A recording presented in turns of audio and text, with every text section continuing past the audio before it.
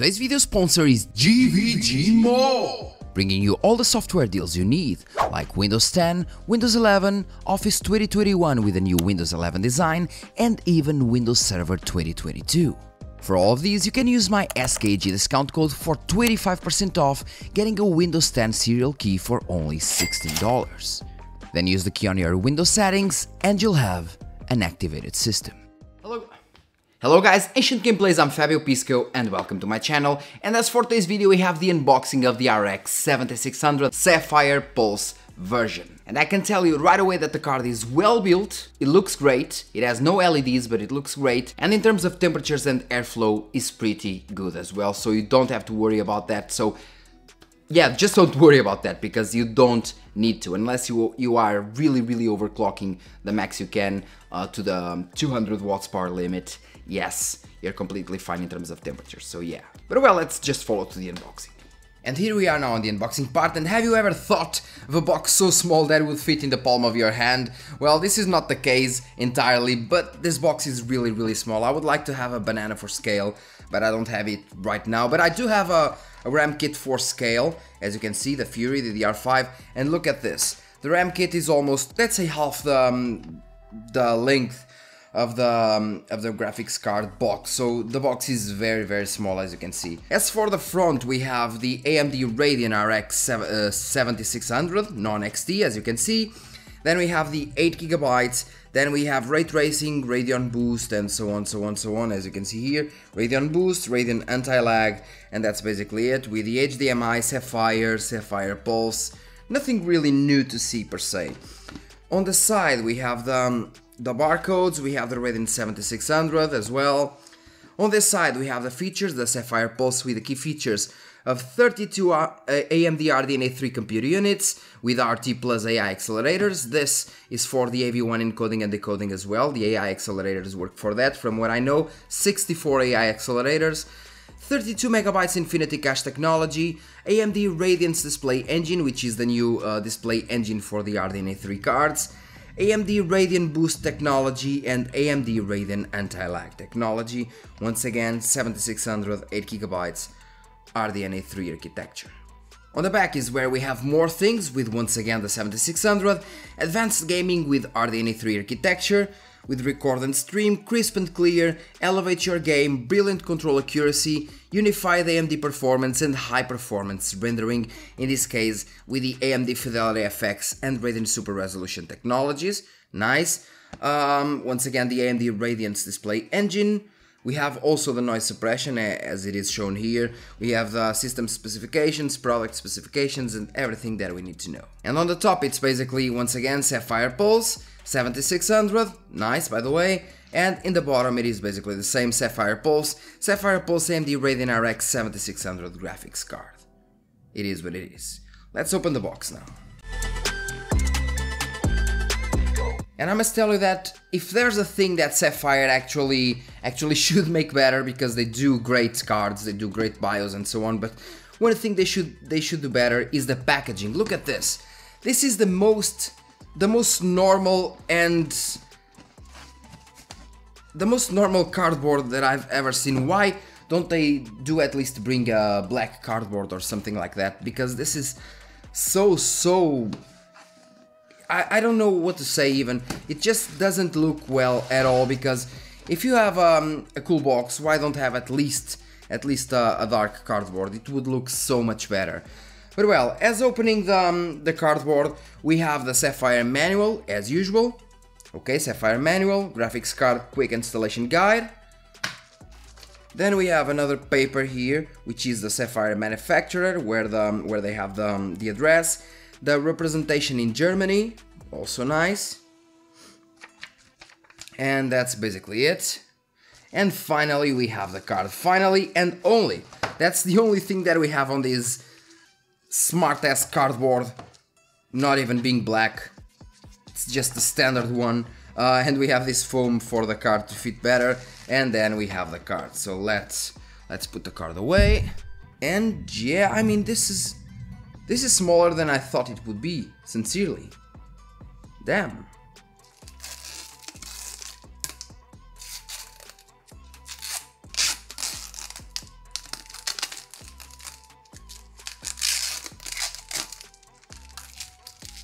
And while looking better at the card now, we can see that the pulse design is still here, and it doesn't go away much from the usual pulse design, being the only difference is the red stripes that we have now in the front that we don't have in the past models, with the usual fans that we have, not the, I mean the curve of the fans is quite better, and it is optimized for airflow. That's one of the things that I like on the Sapphire cards. The fans and the airflow is really good, so the temperatures will be good as well. So we have the red stripes.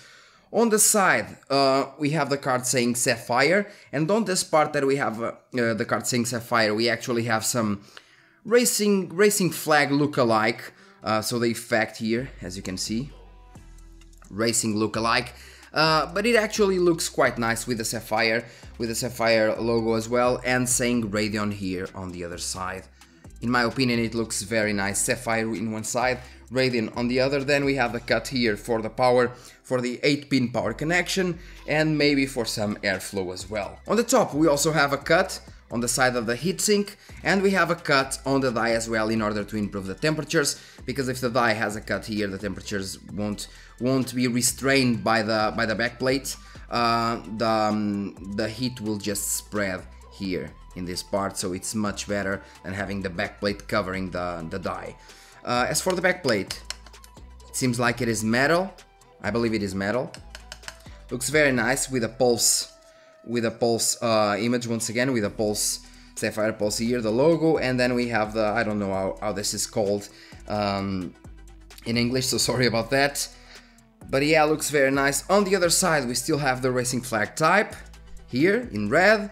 On the other side, we don't have the Radeon logo. Then we can see the heat pipes here. It has 2 heat pipes. I believe that this card doesn't need more than that. 2 heat pipes. As for the BIOS, we don't have dual BIOS. It's the normal thing. And yeah, basically that's it. On the front, we also have a cut on the heatsink in order to make the temperatures better. And as for the connections, here we are. By the way, we have a cool thing here saying Sapphire. And on the input and output, we have HDMI, 1 HDMI and 3 display ports. So HDMI here on the second one, and the other ones are display port. Okay, so once again, HDMI is being kind of discontinued, and everything, not discontinued, but the recent cards bring more display ports than HDMI ones. So as you can see, once again, 3 display ports and 1 HDMI.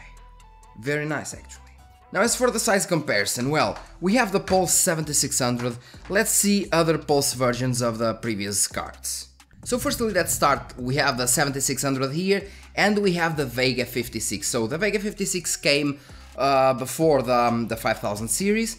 So we have the VEGA, it's VEGA 56. It's more or less, in terms of performance, it is on par more or less with the 5600X that I have here as well. But firstly, let's focus on the VEGA 56. As you can see, the VEGA 56 still has the stripes as well, the red stripes. Okay, it still has the red stripes. On the side, it is quite different because we have the pulse, and actually we have the pulse being with an LED now, something that does not happen in the most recent cards. For example, this one has no LEDs, the 7600, but the VEGA had 2 LEDs, and as you can see, 8-pin power connections because the card was power hungry. And on the top, it is completely different if we compare to the newest card. So as you can see, we have a way bigger cut in terms of in terms of the backplates. See, it's half backplate basically cut down in order to improve the temperatures, while the newer cards don't need that because they are much more efficient in terms of temperatures. And even the fans are different. For example, these fans that you see on the VEGA 56 aren't that great for airflow, something that has been improved in the recent Pulse models where the fans are much more efficient. And now I have the 5600 here, and this one that I have is actually the BE edition, which is the basic edition, so we don't have the red colors. It's all black, but it looks good as well. Now, in terms of build quality, they are most likely the same, with the 7600 looking a bit better and feeling a bit sturdier than the 5600 XT. The 5600 XT in the rear, or in this case in the top of the card, as you can see, they are basically the same with the cuts as well, with the 7600 having a bigger cut here. on the end of the heatsink. The colors being different because, like I told you, this is the basic edition of the Pulse. And there's not really much difference, as you can see, in between these two cards. But the difference starts, for example, with the fans. As you can see here, the 5600 basic edition still has the older fans like the VEGA 56. Okay, the fans aren't as good as they should, while the 5600 has more circular fans that are better in terms of airflow. The coolers are basically the same with just some aesthetic changes and some airflow changes in terms of the fans, for example. Yeah. And well guys, as you saw, the card looks very good, even in comparison to the older Pulse models. The VEGA 56 model had LED saying Pulse, which for me was the most good looking one, but right after that we went for the 5000 series and they were also good looking, let's say that, they were good looking, not that great, but good looking. And this 7600 is also different, so we have a little different things from the previous versions, and the air pressure that is much better on these new type of fans, like the 7000 and 6000 series pulses, than on the previous ones that had a way lower air pressure. In terms of temperatures, as you will be able to see on the next video of 40 games, for example 40 games on the 7600, the temperatures are completely fine. They rarely pass 70 degrees if you have at least decent case airflow. 70 degrees and overclocking, okay? When pushing it to the max, it is around 70 degrees, and even at the max speed, at the 100% max speed of the fans, it isn't loud. It just isn't loud. The card is very I wouldn't say silent, but it is close to silent even at 100% speed. And once again, the temperatures are pretty fine. If you are running the card at stock or even just undervolting with the stock frequencies, well, it's easy because you can easily go 60 degrees or even less if you really undervolt hardly. And I hope that the price comes down because it deserves a price cut to, let's say, $250 or maybe even a little less than that. But well, that's basically it. Thanks a lot for watching and see you in the next video. If you have any doubts, just leave your comment in the comment section, and as always, I will answer as fast as possible. See you in the next one, guys.